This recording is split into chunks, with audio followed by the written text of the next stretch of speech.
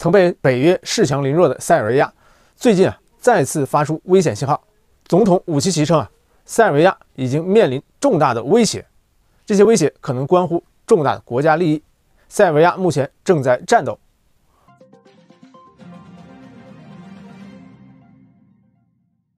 大家好，我是石江月，欢迎收看本期的实话实说。日前武契奇在社交媒体上发布动态称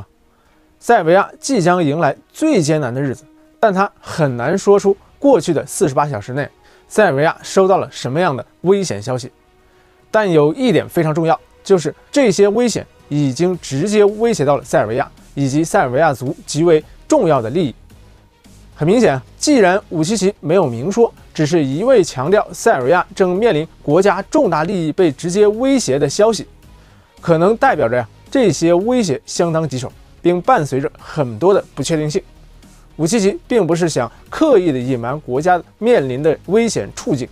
他已表示将在接下来的几天内再向塞尔维亚人民做出解释，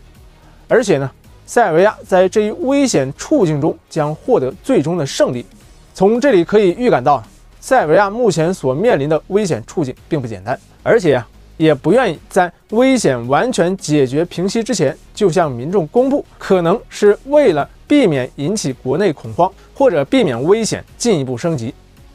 细品武契奇在社交媒体的贴文中，有一句话让我们的猜测有了些许方向。武契奇提到这些危险关乎到塞尔维亚的国家利益，也威胁到了塞尔维亚族人的利益。俄罗斯媒体表示这可能也跟波黑境内的塞族人有关。目前波黑关于选举法的修改引起了该国局势动荡。国际社会驻波黑高级代表施密特已经针对波黑选举法提出修正案，意图打压波黑塞族人，让波黑联邦政府和波黑塞族共和国发生冲突。值得一提的是武契奇和波黑塞族共和国总统多迪克刚刚还一同出席北约轰炸南联盟的悼念活动，不排除武契奇后来发出的危险信号正是和多迪克有很大的关系。之前国际社会驻波黑高级代表施密特在提出一系列选举法修正案内容之后波黑塞族共和国总统多迪克对此已经发出警告。多迪克称一旦这一所谓的修正案得以通过，那么波黑塞族共和国当局将采取行动。多迪克所谓的采取行动可能包括直接反击或寻求外援等等。如此来看，多迪克在紧要关头出席北约轰炸南联盟的纪念活动，并和武契奇见了一面，这就非常耐人寻味了。塞尔维亚和波黑的塞族人本就是同宗同族，所以塞尔维亚显然不能看着同胞利益受损而不管。武契奇特意提到塞尔维亚族利益受到了重大威胁，恐怕是已经表明了态度。不仅如此，俄罗斯媒体还分析了武契奇发出危险信号的另外一个原因，即欧洲委员会已经计划将科索沃吸收进来，一步步帮助科索沃拥有真正的国际地位。但这是严重破坏塞尔维亚主权的行为。众所周知科索沃之前只是南联盟的一个省，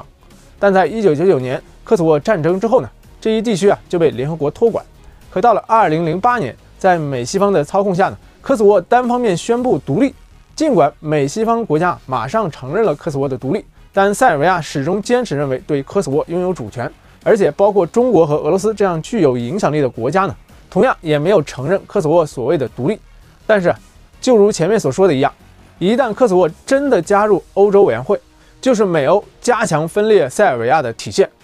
对于这一情况武契奇在3月24日举行的悼念活动上就曾做出过表态。他说美西方曾想肢解塞尔维亚，但如今25年过去了，塞尔维亚并没有被击败，也永远不会拱手让出科索沃地区。